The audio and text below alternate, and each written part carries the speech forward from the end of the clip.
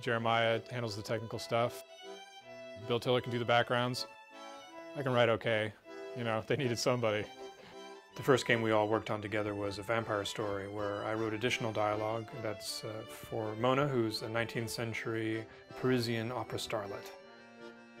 Ghost Pirates of Vooju Island, I wrote about 90% of the in-game dialogue. That's about a Scottish chef, an African Caribbean priest, and a Spanish swashbuckler.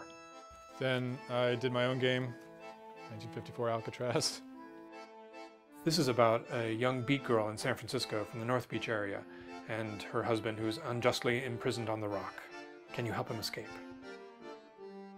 Perils of Man for IF Games is about a young Swiss scientist and her mysterious family. A lot smarter than Duke. It is going to be a challenge writing somebody with such a small vocabulary. Maybe we can show the transformation. He starts off just thinking, brutally about everything. What can he break? What can he bust? And then by the end of the game, maybe he's starting to think more strategically. He's starting to be, more observant about things, and so we can follow the course of his evolution. Actually, I'm going to write what I think is funny, and then we're going to play it back, and you guys are going to make up lines and talk shit about my lines, and then I'm going to write that down and pretend that I wrote those. And so I'm just going to count on you guys to generate the comedy, and then I'm going to take all the credit. So, sounds all right? Yeah, let's do it. Okay.